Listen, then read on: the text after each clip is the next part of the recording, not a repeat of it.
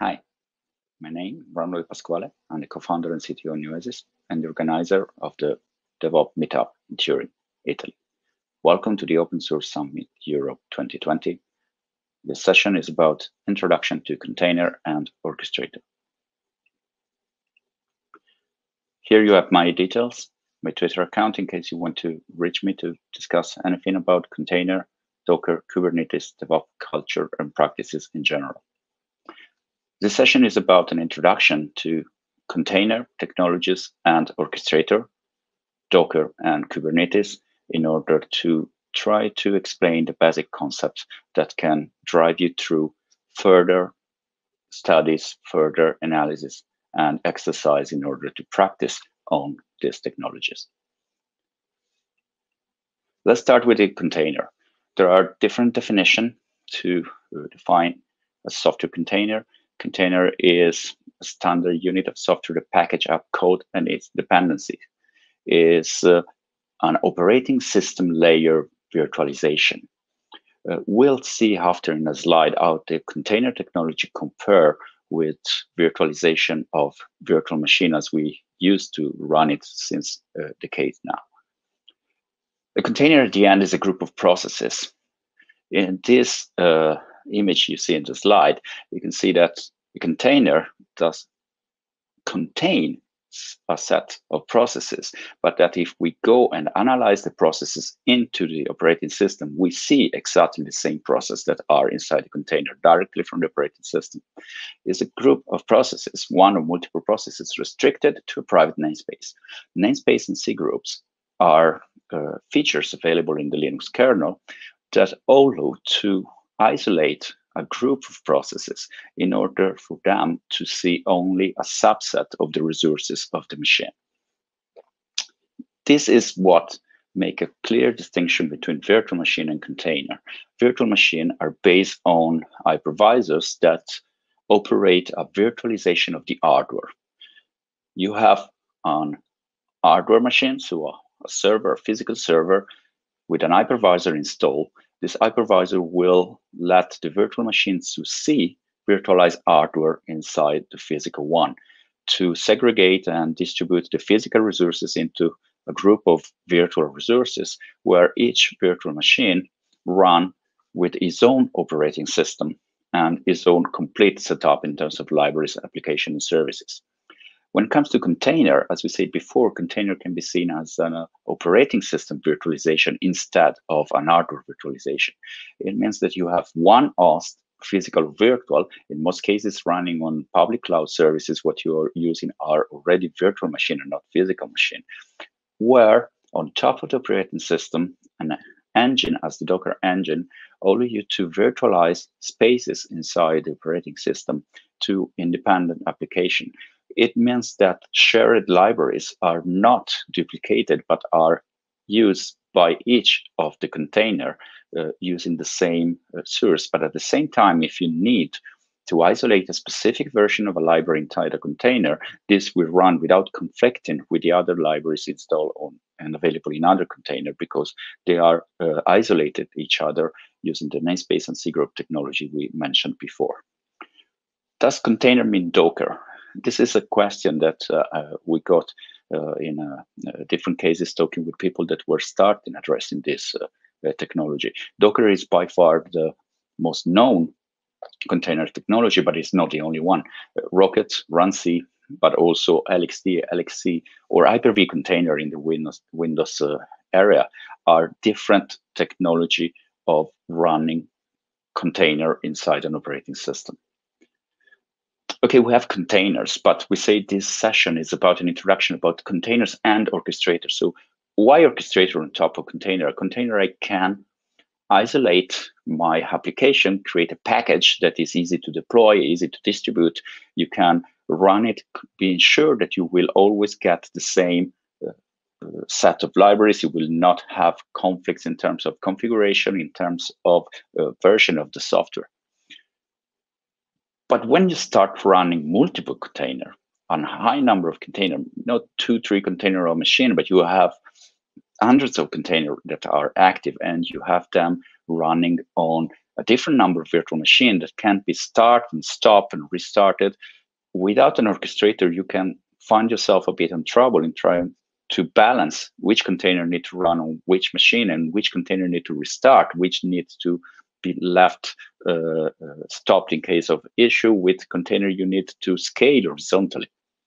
What does an orchestrator do? The orchestrator does look at the status of the container into the different machines that are considering the cluster that the orchestrator is managed.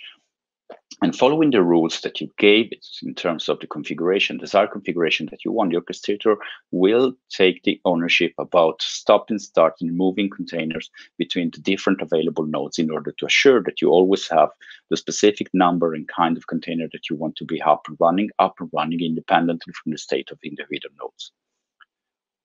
As we said before, for container and Docker, the same question can when it comes from orchestrator and Kubernetes. Does orchestrator mean Kubernetes? Not necessary. Kubernetes is, again, the most known between the orchestrator, but it's not the only one. Docker, as Docker's one technology, you have Nomad and Mesosphere as other alternative, but you also have specific proprietary alternative available in the different cloud provider that can orchestrate container running on their platform as a service. So why Docker and Kubernetes are the one that are mentioned before, and why are the one that we are referring to in this specific session? As Newesis, but also other company made the same kind of consideration. We selected Docker and Kubernetes as our reference when it comes to container orchestration, because they are the solution with the large community. They are fully supported by all major cloud providers. They are fully supported also for our on-premise configuration. They have part of the Open Container Initiative, part of the Cloud Native Computing Foundation. The Docker support Kubernetes. If you install the Enterprise Edition, it does have Kubernetes inside, and Docker is even supporting a migration from his own orchestrators, Warm to Kubernetes, and Borg. The Google Borg is the foundation of Kubernetes, making this having an history that is longer than the history of the Kubernetes name itself. Let's get the basic of the container. So how a container is created and which are the different naming that we should use. I'm using a lot this term container, that is the running instance of an image. But what you basically have to run a container is the image. The image is the immutable package of the application in its dependency. It is composed by multiple layers because you can reuse the same layer in different images without having to duplicate it if it's exactly the same subset of libraries and code. And is created through a Docker file that is basically the set of instructions that are used by the Docker daemon to build images and save them. These images can be then distributed through registry. So it's a repository of images that can be pulled to a system in order to make them in execution. The image is the mutable package. The container is the running instance. The running instance is not immutable per se. You can enter into a container and you can make changes inside a running container, as you can do when you connect to an operating system. But the container does inherit from the image. It means that if the container is stopped and you start a new container, it will not have the changes you made in the running container that you were connected before. It will start again exactly from the same image, and it will start from the image as it was packaged and with all the content in terms of configuration, in terms of code and libraries that were in its immutable package. If you have to change the image, you don't change that image, but you create a new one with the changes that you want to apply. A Docker file is a set of instructions. It's a set of instructions to build a container image that go in sequence and allow you to define which action in terms of installation, configuration, copy of file you do inside the image. You can copy files from your file system to machine where the build of the image is running, or you can copy file between images. You also create your own image starting from an existing image. This allows you to create a multi-stage build that allows you to optimize the image creation process and the image size, as for example, moving your step into an image that does include SDK to build the application inside the container and testing tool in order to validate what you built, but then keeping the built solution once the test has passed and copy it to another image where the SDK and the testing tool are no longer available in order to have the image as small and fast as possible to run.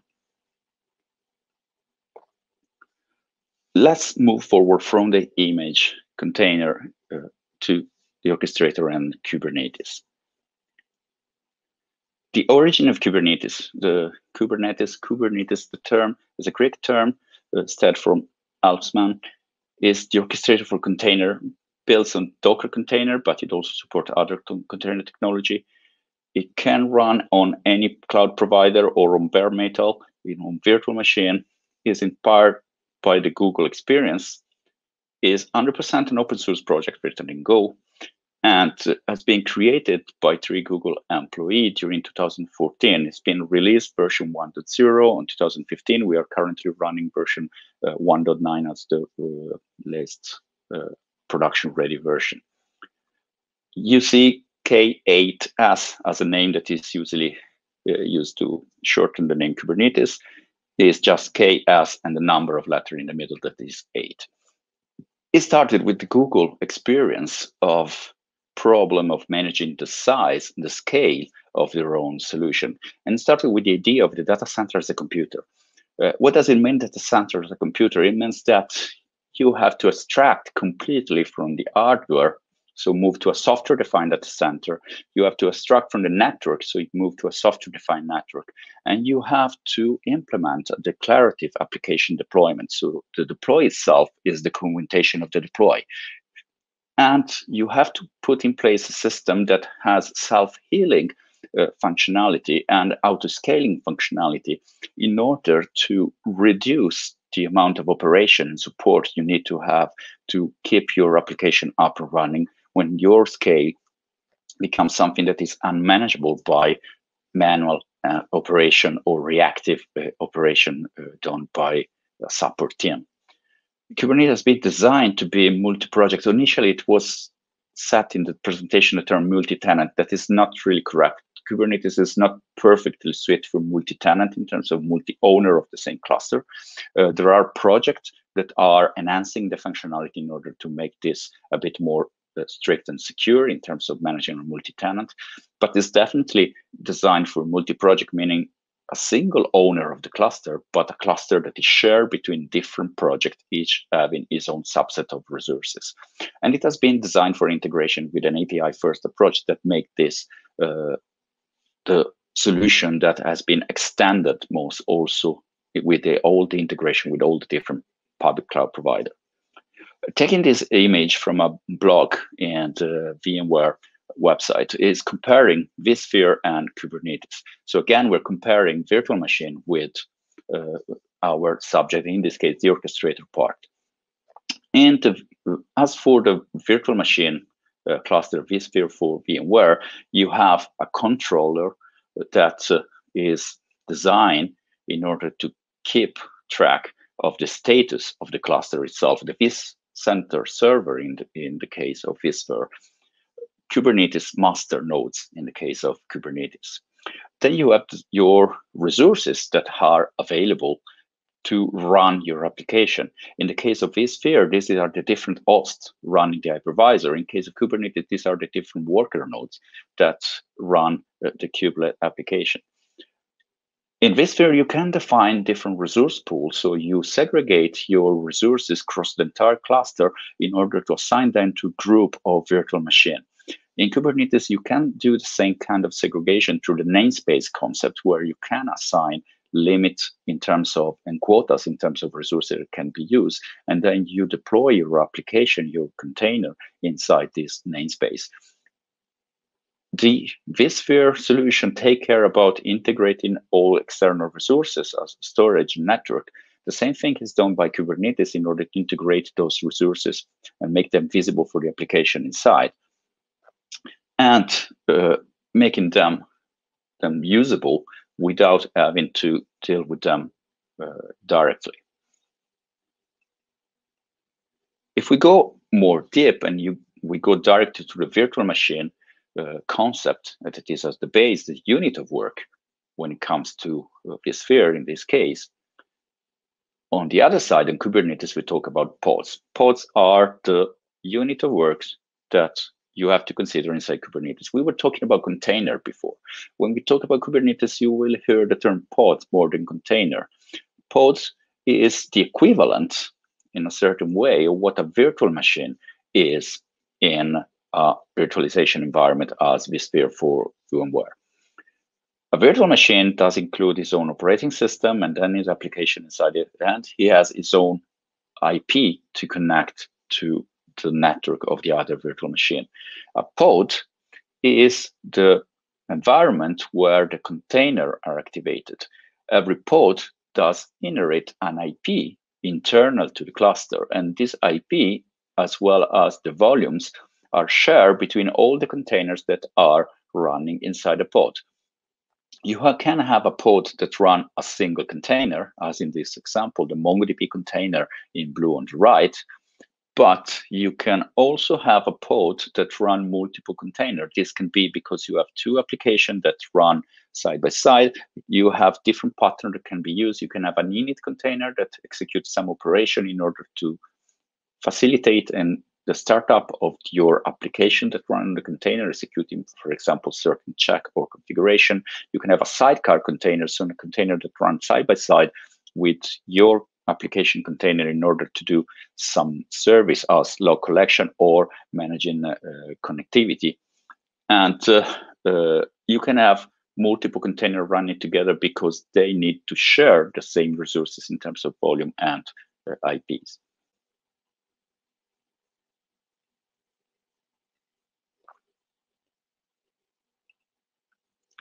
The architecture of Kubernetes is based on this specific important layer about resource management, scheduling, and service management. The scheduler is in particular one of the strengths of the Kubernetes solution for its ability to distribute the different resources available, execute the different application, the different pods, base the decision on the resource required by each pod and the resource available and the status, etc. Underlying layer are the infrastructure, the hardware in the operating system, where the Kubernetes is then installed, and the container runtime that need to exist on the machine where Kubernetes is running, that Kubernetes will interact with in order to start and run container images into actual container instances. As a main concept of the architecture, you have the different nodes composing a cluster. You have the Kubernetes control plane, so the master node, and you have the Kubernetes nodes or the worker node where the application is actually executed. The control plane is composed by the etcd database.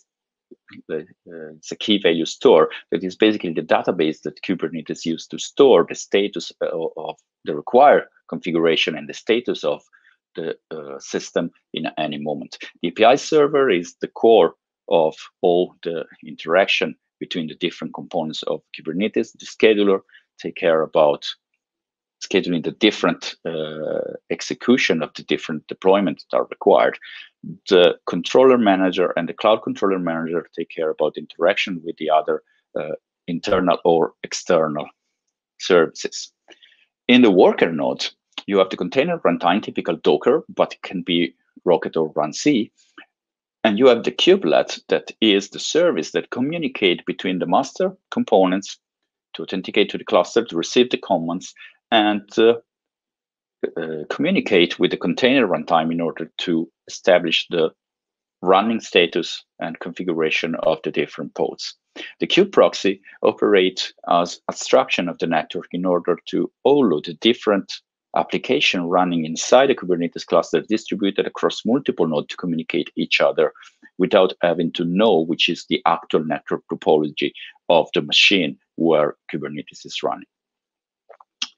Some of the basic concepts, we already mentioned some of those terms.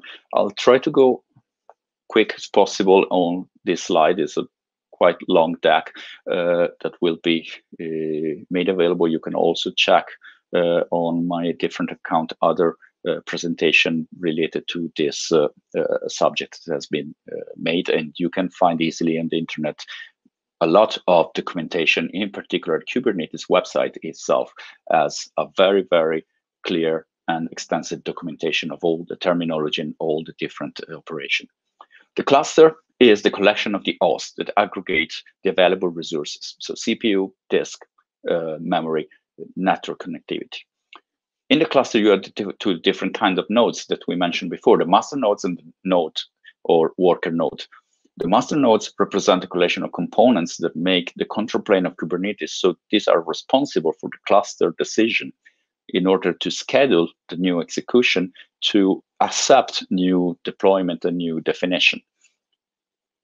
The node, worker node, are the different hosts, physical or virtual, where the kubelet interact with the container runtime in order to execute the different pods, and so the different container inside the pods. Namespace is the logical segmentation inside the cluster that allow to segregate and create a specific scope of run for each deployment and set of pods and services.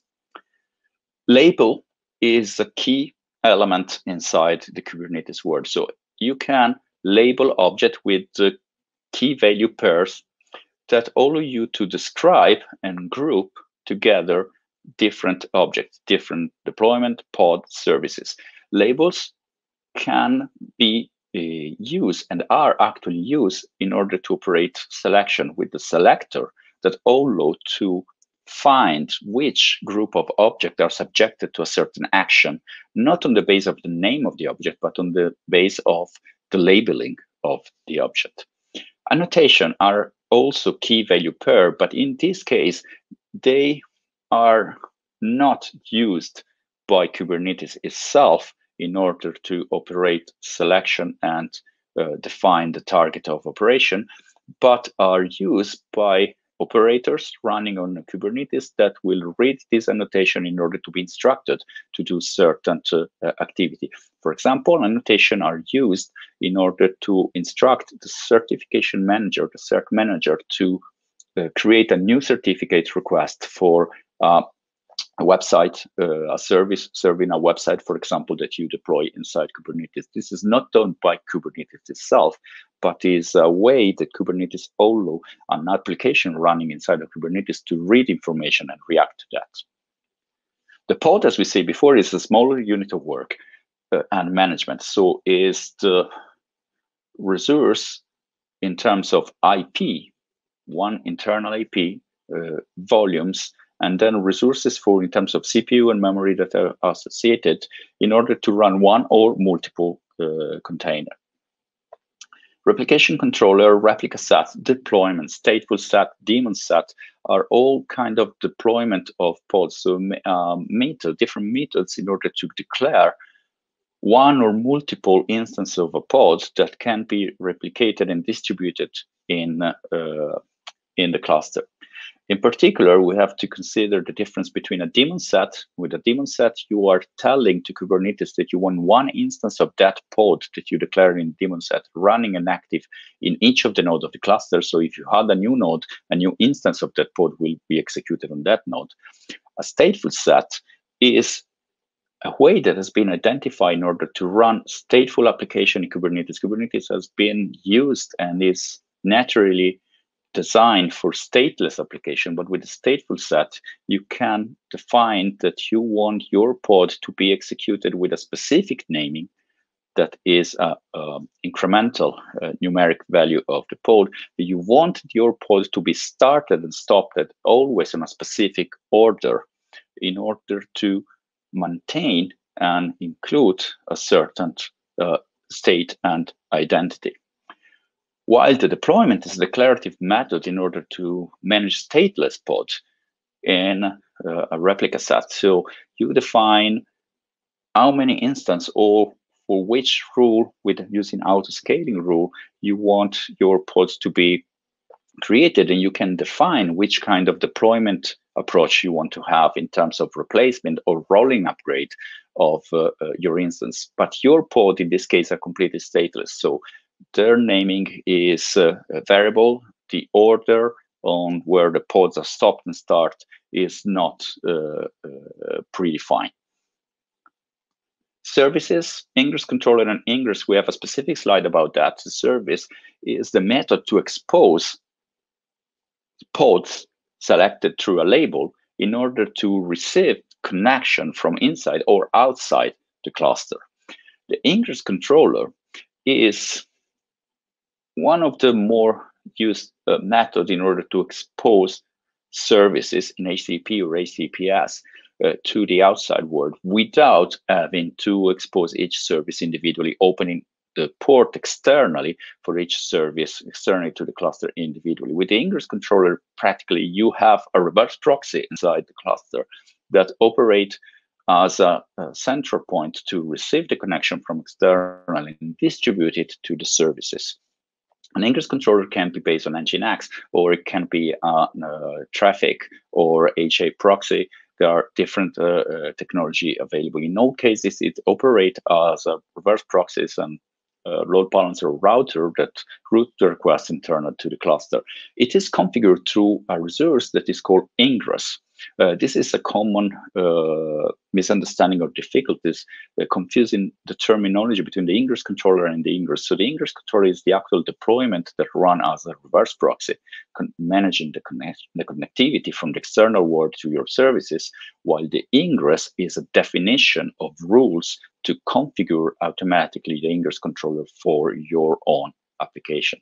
You can have only one ingress controller for each class, so one Nginx ingress controller or one traffic ingress controller, but you can have both ingress controller in the same cluster if you want.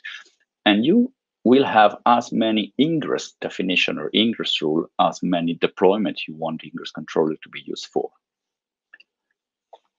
Coming to storage, volume is the storage that is tied to a pod lifecycle, so it's consumable by one or more container inside the pod.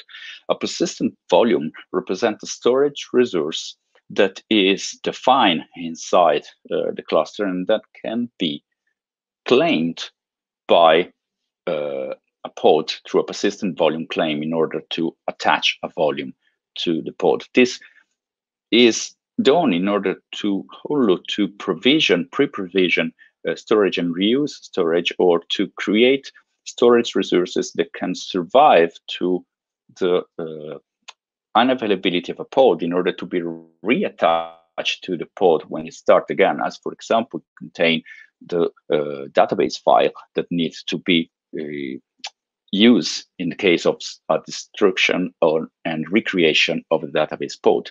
A storage class are an abstraction on top of the storage resources in order to define the provisioner and the attribute on how certain storage can be provisioned inside the cluster dynamically. Config map is a way to manage configuration externally from the pod itself. A config map can be referenced through a command line argument. It can be used as an environment variable, or it can be injected into the pod as a volume, as a file, or as a folder. This can contain a file, for example, a configuration file that you connect. A classical example, you have your pod containing an Nginx container. The Nginx configuration is an nginx.conf file.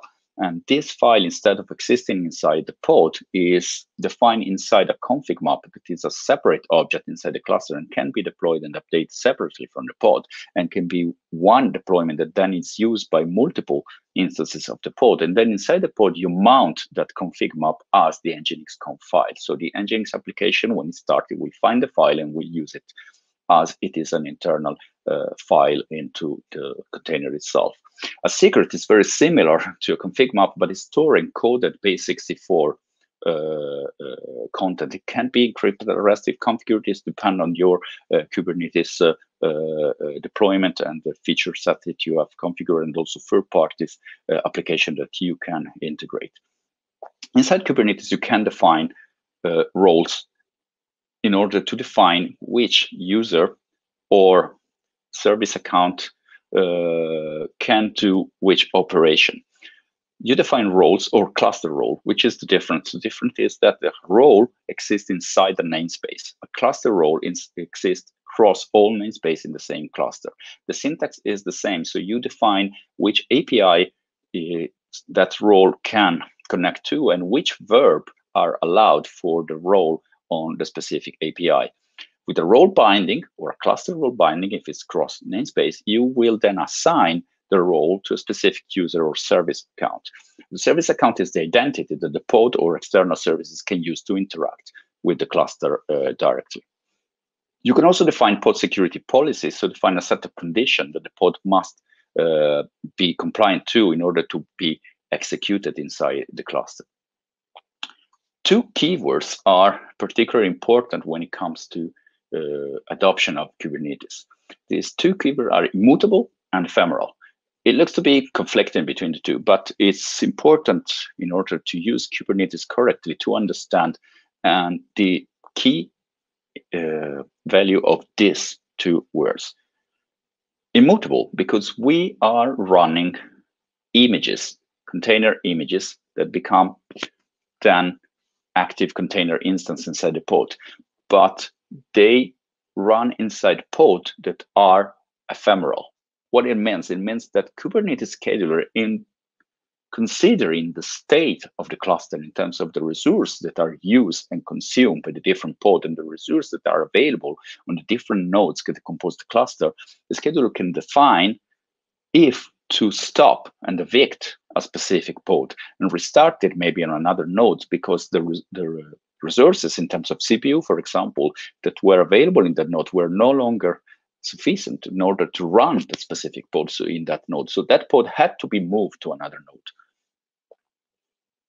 This makes these two concepts to be something that is important to consider together when you run Kubernetes. You have to consider when you run Kubernetes that your application is ephemeral. Your application will, in a certain moment, be stopped and restart automatically for some reason, for a crash or for the need of move between nodes, for a maintenance, or for resource consumption done by another application. The cluster itself can decide to stop and restart your pod. So your pod, you should not consider that as something that is permanent. It's not a machine that is permanent. But when it restarts creating a new Docker or runc or Rocket container image. Or better, it runs in a new container instance that starts from a container image. It means that if you enter into a pod and you make any modification inside the pod, this modification will be lost in the moment the pod is destroyed and restarted in another nodes or even in the same node, because it will start again exactly from its own image. Usage of the namespace. I said before, namespace are meant to segregate logically resources inside the cluster. A namespace itself, by default, does not have any kind of limitation. There are some mechanisms inside the namespace. So, for example, you cannot make accessible a secret that is in the namespace from an application that is on another namespace. But there is, by default, no limitation in terms of resources that are available for any application that run in one namespace compared to another one. But it's possible to add attributes to the namespace. You can create on the namespace rules in terms of quotas for the resources. So your namespace cannot have more than a certain number of pods running or cannot have more than a certain CPU consumption or memory consumption.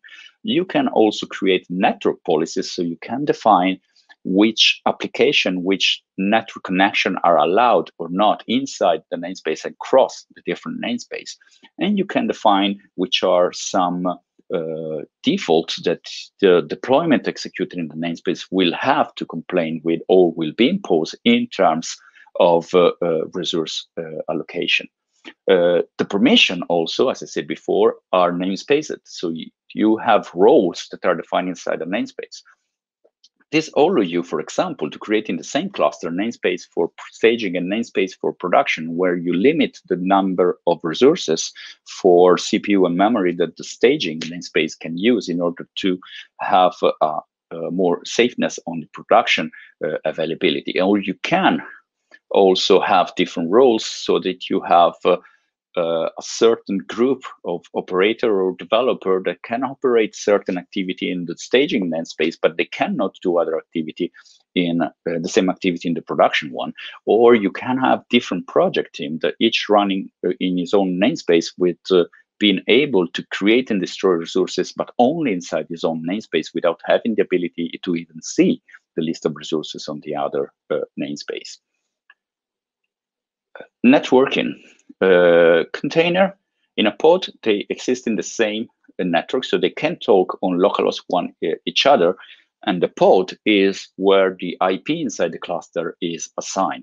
Each pod is given a unique IP inside the cluster for its own life cycle, and they can talk each other through this IP.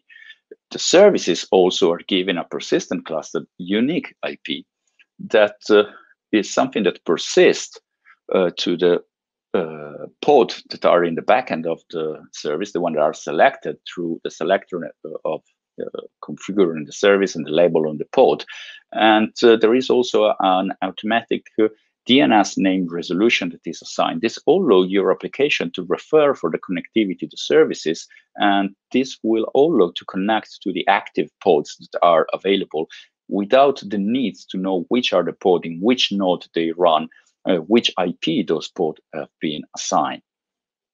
The external connectivity can be managed through services that expose through a port on the public IP of the cluster, the service, and the ingress controller and ingress rule can be used to centralize and minimize the number of external connection that and the port external exposed ports that you have in your cluster. Integration are available in the different cloud provider, but also on premise with different vendors in order to automate the configuration of load balancer services in the moment you define a service of a load balancer kind inside the cluster. The service, as I said before, is done to expose a set of pods. It can expose them internally to the cluster, or it can expose externally. For example, in the diagram here, through a load balancer that go through a specific port that is mapped to a service in the external interface of the nodes of the cluster. When you expose a service directly, you are exposing directly the connection to the pods that are selected by the service. But if you need then other services and other deployment to be exposed this way, you will have to create a new service that has a different port to expose it externally and a different load balancer configuration. In order to simplify this configuration, the ingress controller has been introduced. The ingress controller has its own service and is exposed, and it exposes HTTP and HTTPS by default, but can be different configuration to all also UDP and not TCP connection, or to have different ports. But as a standard, it is used for HTTP and HTTPS. It acts as a reverse proxy, and then it will route the request to the different services internally to the cluster without the need to expose each service externally. It can also act in order to get SSL, TLS offload. So you have an HTTPS terminated to the ingress controller, and then from the ingress controller to the service, it will go in HTTP. And it can also have different routing rules in order to route requests to different services on the path, not only on the host name, but also in the base of the path. And you can configure different rules as course, a header, or authentication IP filtering in order to be managed all this at the ingress controller layer. Application deployment. The applications can be done, as we said before, in different ways. Deployment, stateful set, daemon set, we said already before, there are the job or cron job. These are pretty similar to a batch that is executed once, or a cron job is something that is executed regularly on a certain schedule. When you make a deployment, you define the number of replicas. So how many instances you want of a specific application to be up and running on your cluster. You define the revision history limit. So how many previous version you want to have maintained in order to be able to operate a rollback to a specific version. And you can also define your strategy for the deployment, for the update, that can be a replace or recreate. So you want, in the moment you deploy a new version, to destroy the previous version and replace with a new one, because maybe there is no compatibility to have the two different versions running at the same time. Or you can have a rolling update that makes something more gradual. So new resources are created with a new version side by side with the old one, and only when the readiness check or the liveness check of those resources is correct, so the cluster know that the new deployment is working, it will start destroying the old one. In order to do this check, this is done through probes. Probes can be done through an exec action, so executing a specific command inside the container, a TCP socket connection, or an HTTP operation, so a GET operation through a HTTP path in order to check the response code. And this can be done to three different kinds of probes. The startup probes, so indicate to Kubernetes when the application has completed the startup operation. So it can be useful if your application is as a long term before being completed in the start. The readiness probe tells to the cluster if the container is ready to accept connection through the service. So if the readiness probe is failing, the pod is still there, is still existing, but the service will no longer route requests to it. The liveness probe, instead, is a task to tell to the cluster if the container is correctly running, and if the liveness probe will fail, the kubelet will kill the container and have it restart to resolve the non-working status. In your deployment, you also define your resource that you are requesting and the limits you want to set to your resources. Again, these, as the probes, are not mandatory, but all these configurations are really important in order to instruct correctly the scheduler to take his own decision. What is important when we talk about resources is also to know some of the rules the scheduler are using in order to define when to evict, when to delete or destroy an active pod when the node where the pod is running is going low on resources. One of the rules is the difference between the requested resource and the actually used resource. So if I don't declare any resource usage, so for example, I don't declare memory request, it means that my request is 0. So if I have my application that has no request and is using 200 meg of memory, but I have another pod that is a request of 500 meg and is using 600 meg, for that one, the difference between 600 and 500 is 100. While for my other pod, the difference between 200 and 0 is 200. So my pod with no request is the one that we selected first for the eviction, considering the specific rule. So it's very important during the development phase to do testing of your application, define which are the resource required to run the application, and set this explicitly. Limits are then set in order to avoid your application to consume more than a certain amount of resources in order to save resources for the other application that run on the same cluster.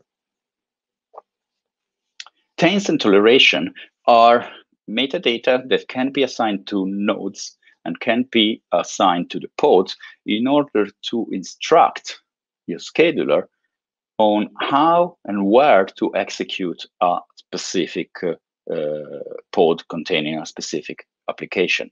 You can be willing not to execute your pod in a specific node, and you want your pod to be executed on a different node, for example, because you have an application that requires GPU capability, and you want that application to be run on a node that has GPU installed and not on a node that is not running that kind of hardware, physical or virtual. You can also set selector and affinity in order to try to drive the scheduler on how to schedule your pod. For example, because you want to be sure that two different pods running to a kind of container, for example, the application and database, you want them to run on the same node. Or on the other side, you want two applications, you want to be sure that they will not run on the same node at the same time. You can try to instruct the scheduler configuring all these different rules. Just a note, pay attention to this. It's always a bit complex. You have to be very consistent when you label or the resources when you want to make use of this advanced feature. You have also to check the amount of rules and pods that you have in order not to create an excessive load on the scheduler in order to define the kind of activity and the placement of the different resources, even if the impact is only when you are talking about deployment with several hundreds of nodes. We have been talking about deployments of the application inside Kubernetes and all the different attributes that you have to set to the deployment. But when it comes to the deployment, how to actually deploy your application into Kubernetes, there are different way of doing that. There are different tools. kubectl, Customize, Helm are between the most common one that we will see in this slide. But first of all, we need to have a little clarification about two important terms: imperative versus declarative.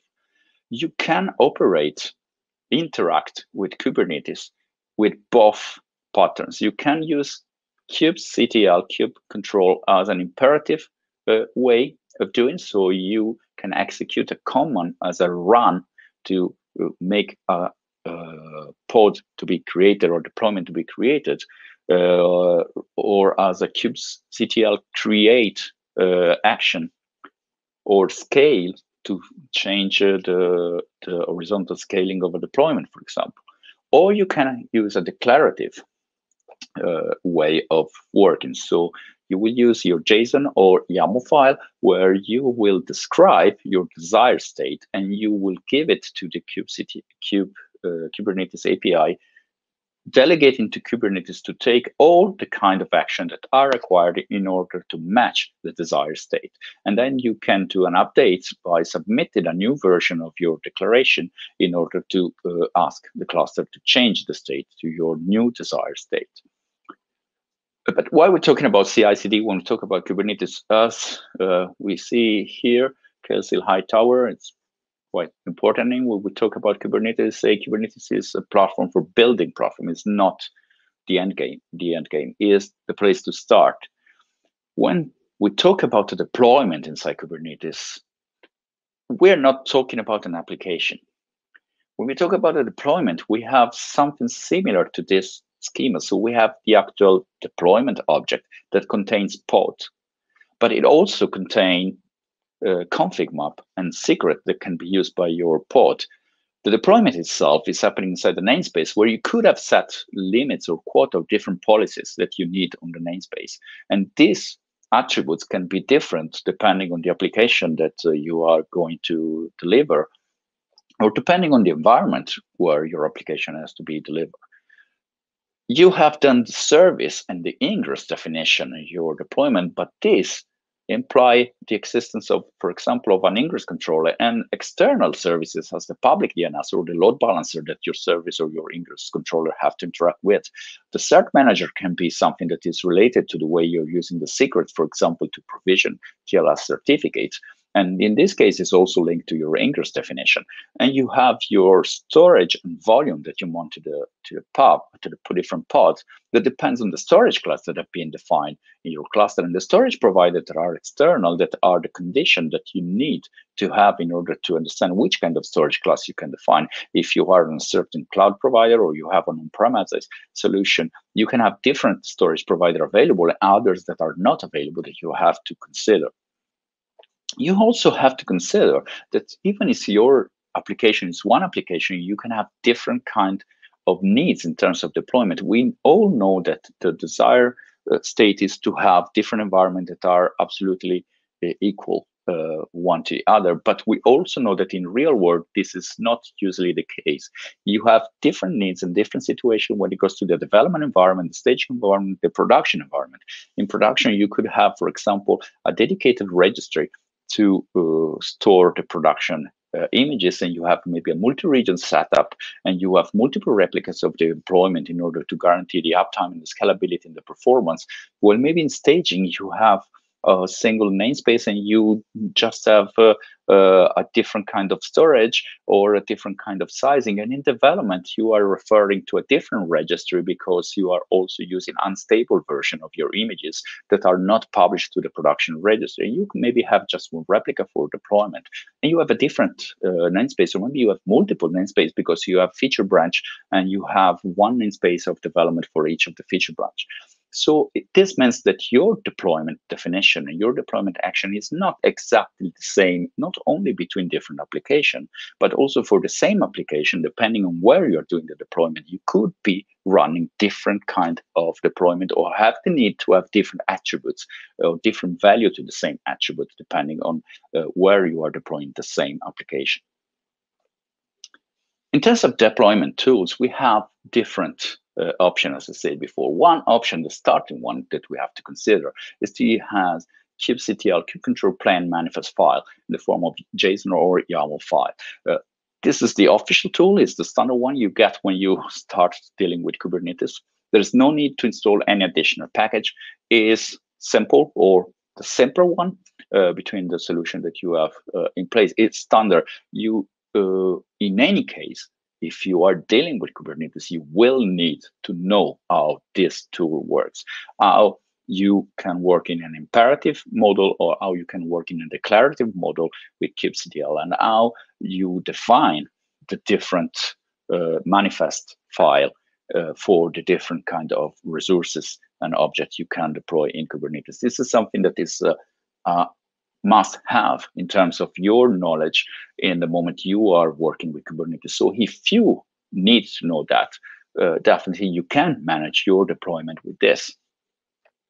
But it does not directly support variables. So you cannot really reuse in different kind of deployment for different application or for different environment of the same application, the same manifest file. What you can do, you create a template and you clone this template and you make the changes one to the other, but that's become difficult to manage as soon as your number of application or environment is growing. Or you can put placeholder inside the file and use your CI/CD pipeline to operate replacement of your placeholder with different values that are variable depending on the application and on the different environment. And it does not manage dependency. There is a GitHub project that I made available, and it's available in the comment of this slide, where there are some sample. When you execute kubectl apply on the file, you can apply a single file, you can apply a folder with all the files that are inside. These files will be applied in alphabetical order. It means that there is no check on dependency. And so if the order of the file is not the correct one in terms of the dependency, some of your apply command will just fail because of missing dependency. It's true that being a declarative mechanism, if you apply it, again, you can apply it as many times you want. It will be idempotent, so you will just get the final state. It will not change things that you are not changing in terms of definition. And so you will recover from the missing dependency one after the other, but it's definitely not the way you want to manage your deployment. You could do it by defining explicitly your order of execution, but again, in complex deployment, it can be an additional effort to be managed. In order to solve some of this problem, Customize is a project that has been started, evolved, and now part official of the Kubernetes tool. You don't need to install any additional package. You use Customize through your kubectl command line. It does support variable, patching, and composition. It means that you can create snippets and fragments of manifest file, and you can merge those manifest file one to another. It means that you can have something that is reusable across different deployment, different application, or different environment, still managing the variation between them. You can also use that to reuse common modules. So imagine a structure where you have your own department taking care about the observability solution that you use in your own application externally to the application. And your observability solution, for example, is deployed inside Kubernetes, but in order to interact with each application to grab metrics and logs, it needs the deployment of the application to have specific annotation, so that your observability tool will get from this annotation all the metadata that are required. This annotation could be created as a module that then is merged into any application deployment using the customized application. It means that you don't have all the application team to know and to be aware and to remember to insert those annotations, but this will be inherited at runtime when the command is executed, and you can have a separate department that take care about only that specific module that is then injected inside your deployment. I made example with the annotation, but the same things can happen to different attributes, as for example, setting the resource request and limit is something that can be different between different environments, and you just have the same YAML file where you merge different modules for the different option. You still need to manage file and folder orders. So customers does not have the concept of dependency in the order, as we said before for kubectl. Or you can, as we say before, manage this by constructing your pipeline to manage the order of execution in a correct way. A very popular way to manage deployment inside Kubernetes is Elm. Elm is not part of Kubernetes per se, it's an additional tool. You don't need to install specific tool when it comes to version 3 of Elm. In the previous version, you had to install Tiller component inside the cluster in order to interact in the client-server communication. But with Elm version 3, this is no longer needed. You execute through, again, a command line. What you have using an Elm chart is that you have a template definition where you can set variable inside what is exactly a Kubernetes plain manifest. There's a plain manifest where inside the manifest you can put variable, you can put if condition in order to execute or not certain part of your deployment. It does not support composition, so it's not as customized. You cannot compose your file. So in the case of the annotation that I was mentioning before, in this case with Elm, those annotation has to be inserted into the template file, into the manifest. But it does support dependencies, so it will check on the different object and will manage the dependency between the object. And it has a concept of a package of the application. What you have on an Elm chart is a template that is grouping together the different kind of resources that your deployment needs. So if your application is composed by a deployment object plus a service, config map, secret, an ingress, and volume, persistent volume and persistent volume claim definition, you can package all together into an Elm chart. And every time you will execute, this will be executed together. You have your different placeholder and your if condition in order to define different variables. So for example, in the same manifest, you can have declare the image repository, both your unstable registry and your stable images registry, and have an if condition that on the base of the value that you pass on the execution, you will select which of the two to use without having to create two different deployment files. You will set your value for the different variables into a file, the value file, or you can give them on the command line as a parameter in order to execute. Another option is to use Terraform and ACL language. So Terraform has two different options. It can directly deploy the resource to the Kubernetes provider. So Terraform interact with Kubernetes and execute the deployment, or it can have an Elm provider, so it will deploy an Elm chart. So you have an Elm chart, but instead of deploying it directly through the Elm command line, you ask Terraform to deploy it for you. In case of usage of Terraform, you will use the same ACL syntax that you are using for other Terraform resources as managing your public cloud resources. You can manage dependency. Terraform provider will manage dependencies for you, but then you have, as part of the ACL language, the option to declare your dependencies between different resources or the order of execution. You can support variable because this is part of the ACL syntax and capabilities. And you can integrate your Kubernetes deployment with your Terraform workflow, validate, plan, and apply. And you can have your Kubernetes deployment inside the Terraform state together with the rest of the Terraform deployment. So for this reason, this can be an option. If you are proficient with ACL, you are using Terraform on all the different providers, you could consider also this option. This is the only option between the one that I presented where you are not dealing with the Kubernetes manifest syntax. So is in any case something more that you have to learn if you are not already proficient on ACL. So what do you use?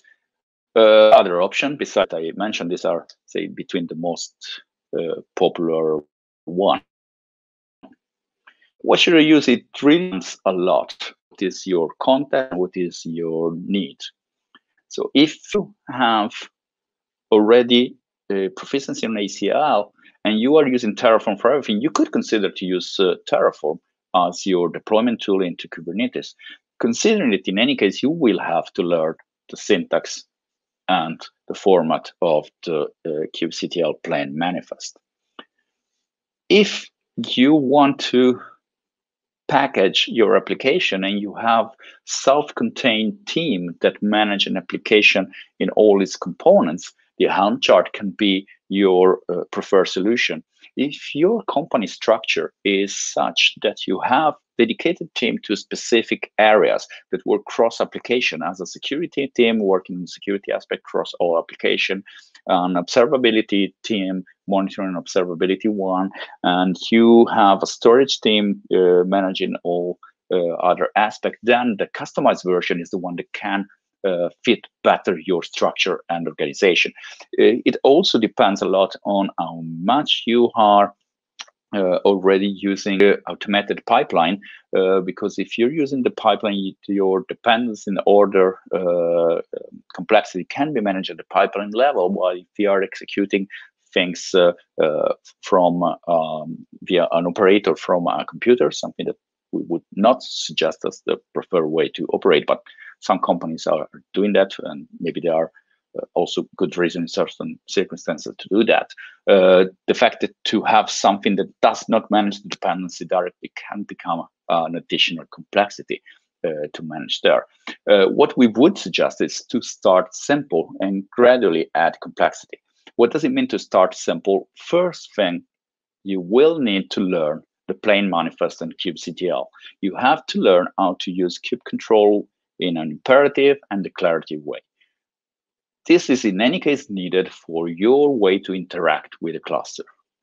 When this is done, you can start exploring customize and Helm, first one or the other, depending on which is your context. As I said before, if you have your team taking care about all the aspects of an application, Helm is probably the solution that will suit most. You can also combine things.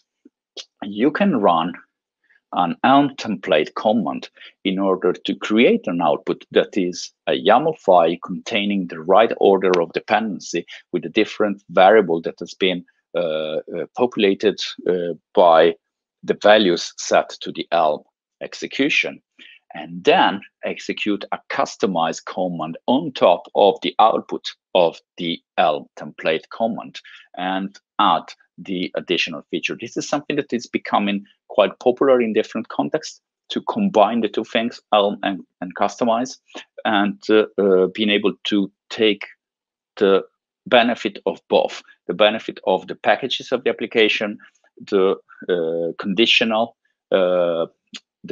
selection and the usage of the variable, and the management of the dependency, with the ability to compose and merge value from a customized command line. In the presentation, we have a series of links that are available for you to get some additional documentation and information. The different links are often related, as in this case, to the official Kubernetes documentation and the Kubernetes project on GitHub and the blog. As I said already before, these are a very important source of information, very detailed, up to date with the latest version every time, and very clear and rich of example of how to do things. So this is the end of the presentation. As I said, it has been a very quick move from the initial concept of what is a container, what a container is, why containers are needed, why when you start using container, you will find yourself on need of an orchestrator, why Kubernetes has been selected as an orchestrator by many companies, which are the basic concept, the architecture, and the resource and element that compose the Kubernetes environment. I'm available online after the video for Q&A. In the beginning of the presentation, you also had my contact on Twitter, so feel free to reach me with any question or comment. As I said in the comments of the slide, we have also reference to the GitHub project where you have the sample of the different kind of deployments. So there is a sample of imperative and declarative kubectl, a sample of deployment of a MongoDB replica set, exactly the same deployment, defined using kubectl, customize, Helm, and Terraform. Is a sample, is not a production-ready deployment, so please take care not to use it for any production environment, but you can play with it to understand the different option on deployment. And putting here now on the video also directly the link of the project in GitHub. You should see it here below. So on GitHub, Rauno De Pasquale, Kubernetes-CI.cd presentation is the project I was mentioning before that you can freely access to try to get some sample and to exercise with different method of deployment. If you are interested in a specific case on building up a Kubernetes cluster, you can also refer to this other banner, this other project that you see as a banner, Azure Kubernetes Service via Terraform. That is a Terraform project that deploy AKS, so an Azure Kubernetes service. There are two different modules, one to deploy without Azure Active Directory Integrator, the integration, the other with the integration, and it does use the Terraform Kubernetes and the Terraform Helm provider, one to deploy the Nginx Ingress controller and the other to deploy the cert manager, so the service that will take care about automated creation and renewal of a certificate for your application in order to see, again, also in this case, the different sample and option. So I thank you for your time. This has been even quicker than what was planned and expected. I've been quite quick. Apologies for my English, for all the error I made during the presentation, and for having been so fast but I was really trying to save time for any Q&A session that we would be able to have online. Thanks for your attention and enjoy the rest of the conference.